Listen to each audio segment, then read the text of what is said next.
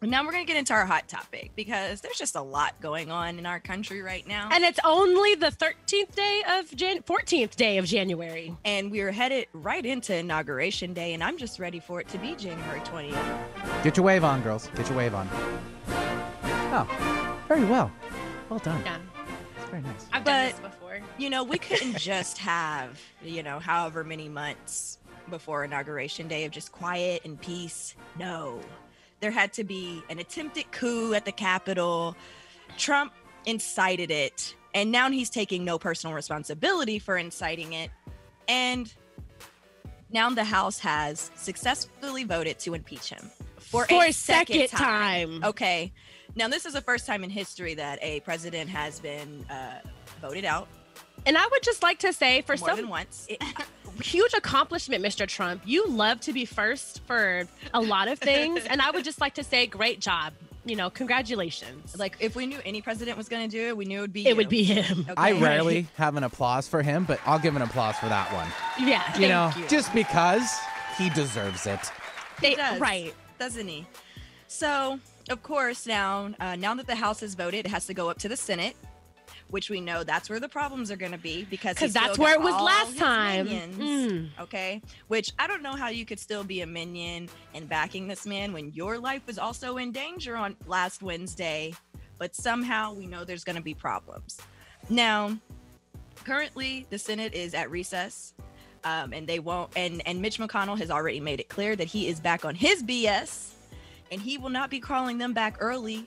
He said he plans to call them back. The earliest he plans to call them back is January 19th, which is the day before Trump would be out of office anyways. And this is what bothers me, is just because literally just a week ago, he was saying, I'm not going to not certify these votes because the people have spoken and all this, blah, blah, blah, blah, blah. Mm-hmm. And it was like, oh, wow, like you're speaking some kind of sense. Like, I'm right there with you, Mitch. Yeah. And then what are you doing? Mitch McConnell is Mitch McConnelling. Are you on drugs, sir? I wish I could say what I really want to say about him because I have a cute little nickname for him I can't say on air. It's basically his name, but instead of McConnman. Right. McConnell. And McConnman. Yeah. Whatever you want to call him. He's a hot mess. And he's back at it again. And I really feel like this is his way of I'm trying to play fair with everyone by certifying the votes and announcing that, yes, we all agree that Biden won. But because I'm also a Trump supporter or his best buddy, I'm going to let him, actually do his full term. I feel we that. We won't be kicking him out because he didn't want to vote on it last time. Yeah. He was the one that was like, we're not going to impeach him last time. And now he's like, we're not even going to bring it to the Senate in time for us to vote on it to matter. However, I did read that they can do post-presidential impeachment. Good. So even though he might be out of office by the time they vote on it, they will still vote on it. And that makes a lot of sense because I feel like it's one of those things where it's like, oh, just because as of this date I am no longer president doesn't mean that whatever you did while you were in office just gets washed away. And another thing is that they can add that he's barred from taking any office after the fact. And that's really what I want to come from. And that's what they need to do because he doesn't need to run in 2024. Sir. Forget about it. Yeah, no, it doesn't make any sense. But I see one of the arguments that I've seen about why Mitch McConnell is making it is pushing it out is to reduce risk of further rioting and everything like that, but I don't see that really. They're already planning on. They've already planned the 17th through the 20th to be a hot mess. A whole entire crap show. So it doesn't really matter what they do at this point. I mean, it's already a hot mess express. What more damage could be done? They should just up their security. Yeah, and as of Mr. Dump himself, he's not spoken on the fact of him being impeached or the fact that he's been impeached twice. He did put out a statement, but all the statement was really saying was that he's now trying to call people to not riot. This is what you should have done, sir, over a week ago. And now you're trying to ask people for peace.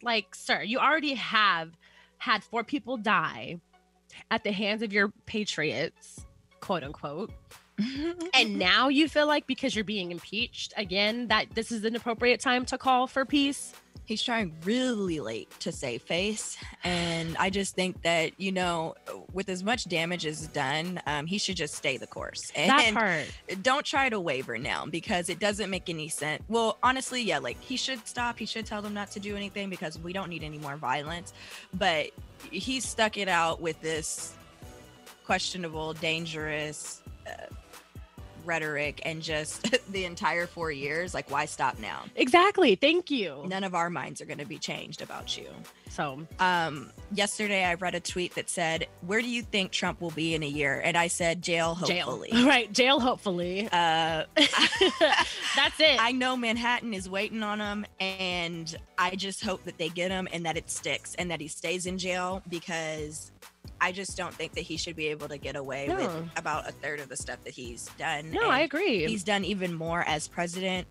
And I just think it's a tragedy. Yeah. I mean, there's a lot of stuff that's going to be that we're going to hear about over the next couple months, because like the PGA golf tour, they've dropped him.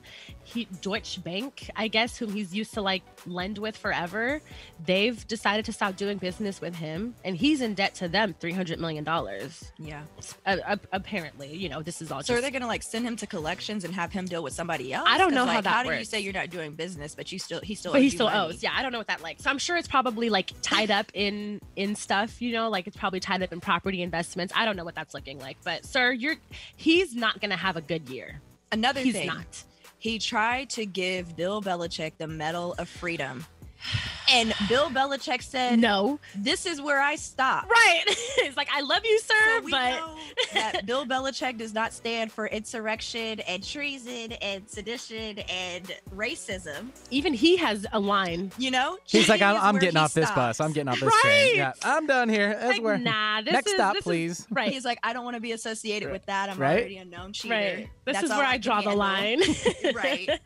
So yeah, I just thought that was hilarious. I don't know who would turn down the Medal of Freedom, but honestly, anybody that turns it down from him is good in my book. So thank you, Bill. You're back in my good graces. But it's on like a neutral line. A little bit. I still don't like the New England you're Patriots. on the neutral line. You right? can go Yeah. way. You've made it like par.